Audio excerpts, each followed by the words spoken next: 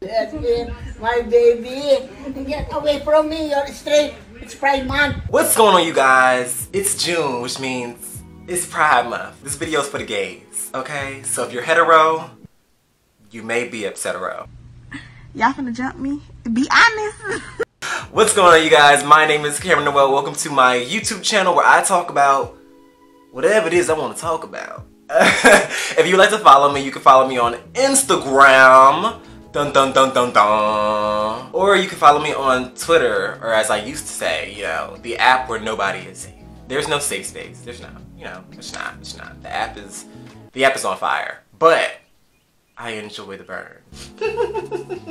Okay, so every June I try to do a Pride video. Did I do a Pride video last year? I don't remember. And knowing how inconsistent I am, I probably did. I should have. But we're doing a Pride video this June because I'm gonna try to get back into it. You know what I mean? We're not here to talk about how inconsistent I am. We can drag me in the comments, please. Drag me in the comments because I deserve it. So this video we're here to talk about Pride in general, but we're also here to talk about straight performers or just straight people at Pride in general. And the reason I'm making this video is because of this video.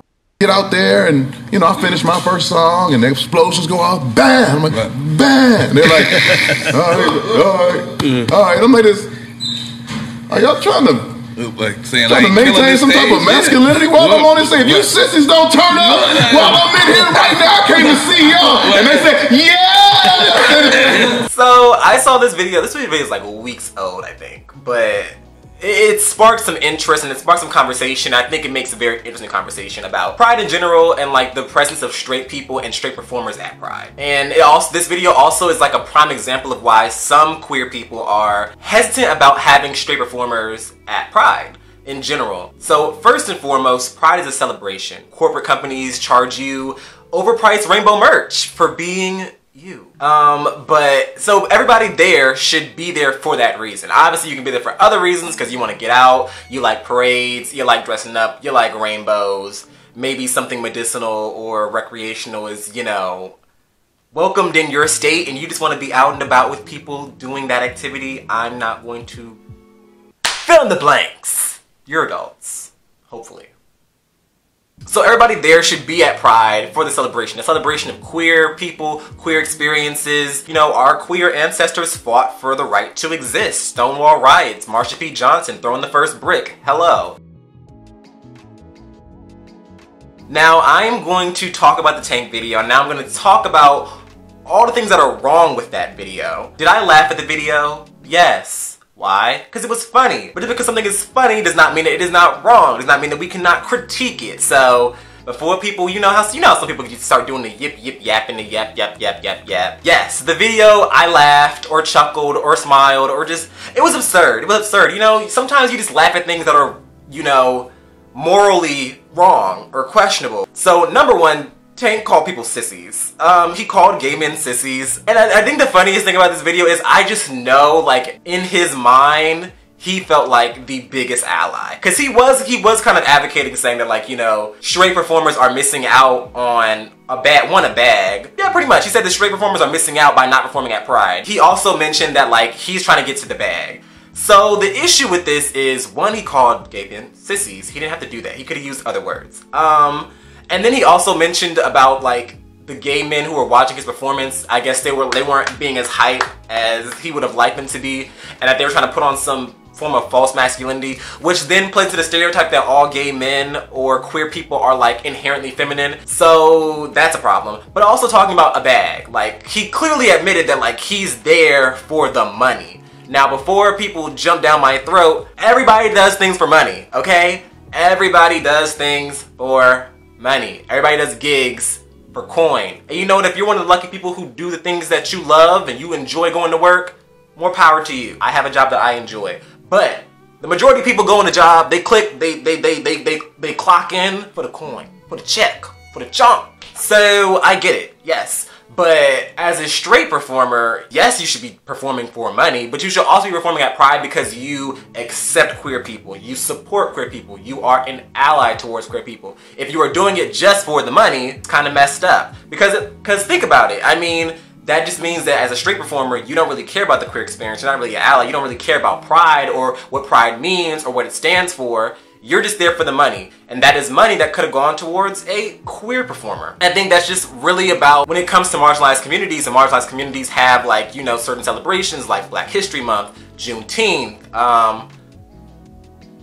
Hanukkah, Kwanzaa, you know, just things that are celebrations and holidays that are specific to a certain group. You have to remember that those groups should be centered at all times, you know? This is why a lot of people, queer people, get upset when people say that the A in LGBTQIA+ stands for ally. It does not. It does not stand for ally, because allies are not, they are allies, but they are not a part of the community, you know? They are there helping. They are advocates. They are not a part of the community unless they are queer or fall under the umbrella of queerness. So, like, that is the thing. That is the thing. Like, openly admitting that you only go to Pride, or you're only performing at Pride for the bag, it's not the flex, it's not the allyship that you think it is. It's a little problematic. It is very problematic. It is very problematic.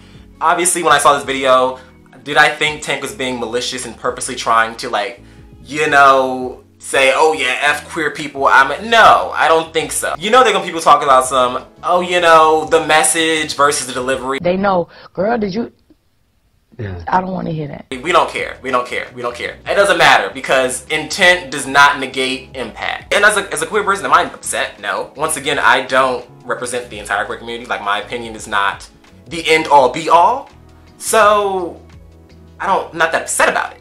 But also, we can still call things out, you know? Pride is about the queer community, and everybody who's there should be there in support of the queer community if they are not a part of the community, period. It was just so out of pocket, but it was just so clear that when you watch that video, like, he felt like I know he felt like ally of the year.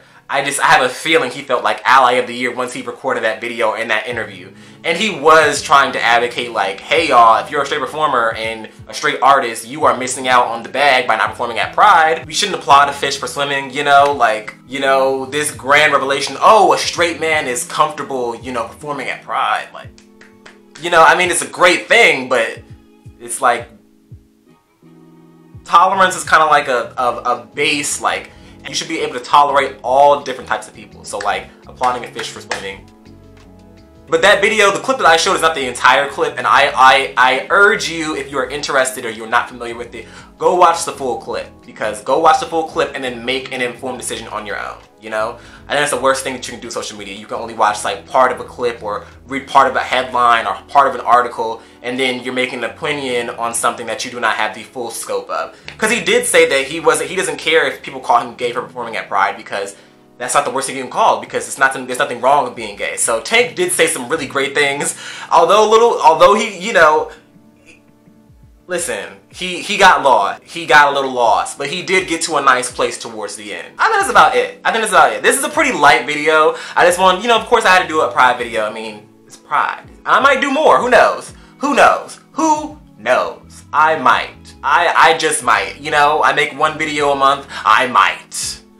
Let me know down in the comments below, what do you think? What are your opinions on this video? What are your opinions about straight performers at Pride? What is your opinion about how allies and people outside the community should move through Pride? Let me know your thoughts down below, and we don't have to agree, but just be respectful of all people in the comment section. Be kind to one another, be kind to yourself. Now, that is all I have for today. I hope you guys enjoyed this video. I hope it sparked some thought-provoking conversation, and I hope you got your life. Once again, make sure you like, comment, and subscribe. Follow me on social media if you would like to, and I will see you in the next video.